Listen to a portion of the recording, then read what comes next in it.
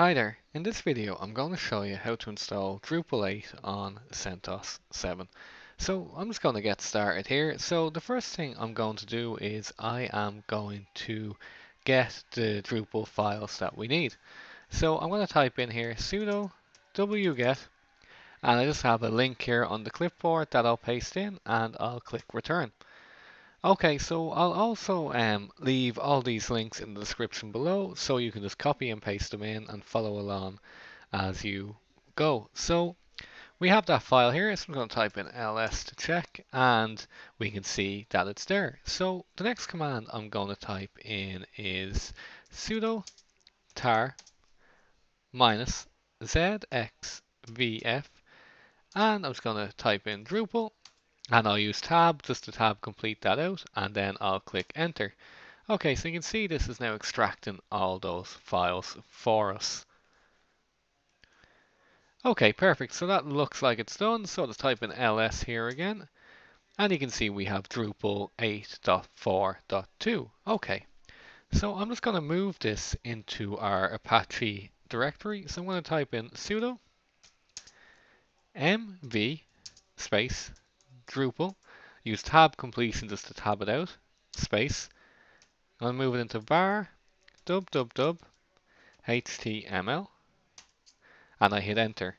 Now I'm going to cd into var www html, and I'll type ls, and we can see Drupal is here. So I'm just going to do one last thing here, and I'm going to type in sudo mv Drupal, and I'm going to use tab just to tab it out, and I'm just going to rename that folder as Drupal. So if I just press ls now, you can see it's just called Drupal. Okay, that all looks good. So I'm just going to correct some permissions here. So the first one is going to be for SE Linux. And again, I'll put all these commands below, but this is chcon -r, and I'm going to allow Apache into the var www html folder and all the recursive folders in that. And I'm just going to go back here, actually type in sudo, and I'll hit enter. Okay, and there's one more I'm going to type in here, which is sudo chmod minus capital R Apache :Apache, and we'll just do var www html to give Apache ownership of. Oh, we have an error here. So I see what I've done here. I typed in the wrong command. Sorry. So I'm chown, and I need to put sudo in front of that as well. Sudo chown minus or Apache :Apache, and we'll just do var www html. Okay, perfect. That's done for us now. Okay, now that we've done that, I'm just going to edit our Apache config file so it knows where to look for our Drupal files. So I'm going to type in sudo vi /etc /httpd, and then conf and / and then httpd.conf. So it's going to open it in Vi, and I'm going to press I to go into insert mode. And I'm just going to scroll down here now for a second until I find the section that I'm looking for, which is here, document root. So I'm going to press, I'm in insert mode, so I'm going to put in a /, and I'm just going to put in Drupal.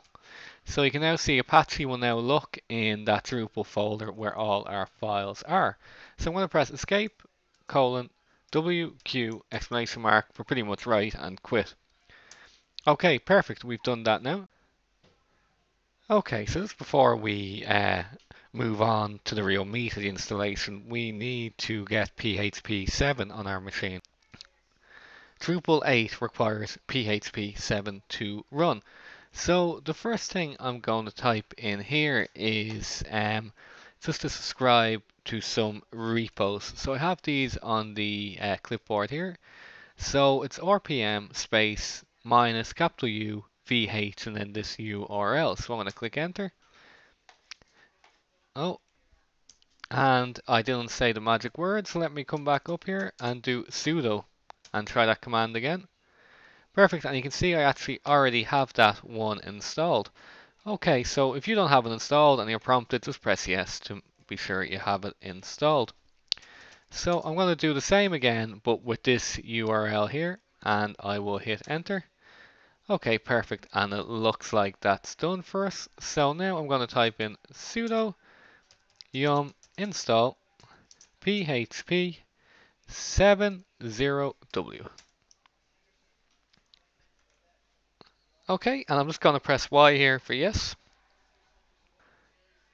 And I'll just press Y here again for yes. Okay, great, and we can see that's now done for us there. Okay, so we're nearly there now, so I'm just going to restart Apache to make sure it picks up any changes that we made. So you can do this by typing in sudo service httpd restart. Okay, and now I'm going to go up to my applications and I'm going to open up Firefox here. And I'm just going to navigate to my local host. And hopefully now when this loads up we should see Drupal and we should be prompted to step through the install process. Okay, and this looks good. So I'm going to click English and click Save and Continue. And hopefully now we'll be brought on to the next screen. Perfect. And I'm going to leave it as standard and click Save and Continue again. Okay, so you can see we're getting a few errors here on PHP extension. So this is nothing really to worry about. We just need to install these extensions. So I'm going to go back to my terminal here. And I'm going to type in sudo yum install php 70w -dom, and I'm going to hit return, and this should hopefully go off and fetch the package that we need. Okay, and if you're prompted, just press Y to complete the install, and we can see that's now done for us. Okay, so I'm just going to press the up arrow, and I'm going to change the DOM to say GD, and I'll hit return. And again, this should go off and fetch what we need. So I'm just going to click Y here, and this should install fairly quick for us now. And I'm going to press the up arrow once more, and I'm going to type in PDO, and I will hit return here. And this should go off and fetch what we need again. I'll hit Y to install, and we can see that's all complete. So last I'm going to type in again sudo service httpd restart to restart Apache to be sure it's picked up any changes that we've made there. Okay, I'm going to go back to my Firefox window here, and I'm just going to refresh this page, and we'll see what it says once it loads back up for us.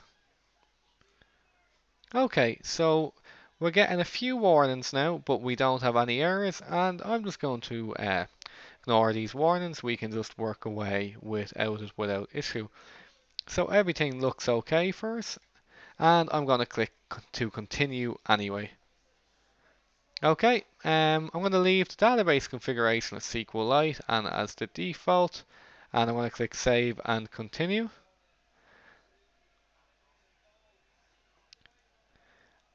Okay, and we can see our site is now installing.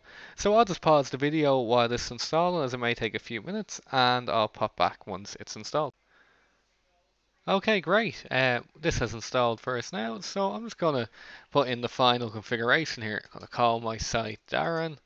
I'm just going to put in an email address of darren@darren.com. Just going to tab down username. I'm going to say Darren. Password, I'm just going to put in a weak password here because it's a test site. If you're using this Drupal site as a live site, be sure you have strong passwords. I'm going to leave my email address as darren.darren, and let me just scroll down here, and I will leave everything else as the default, and I'll then click Save and Continue. Okay, and I was going to click no, I don't want Firefox to remember this. So hopefully now we should be brought into our Drupal site. If you enjoyed this video, or indeed if you got stuck in any part, be sure to comment below, and if I can help I certainly will, and be sure to subscribe for more videos like this. Okay, and that's it. You can see, congratulations, you have installed Drupal. Again, if you have any questions, be sure to comment below, and if I can help, I certainly will, and thanks for watching.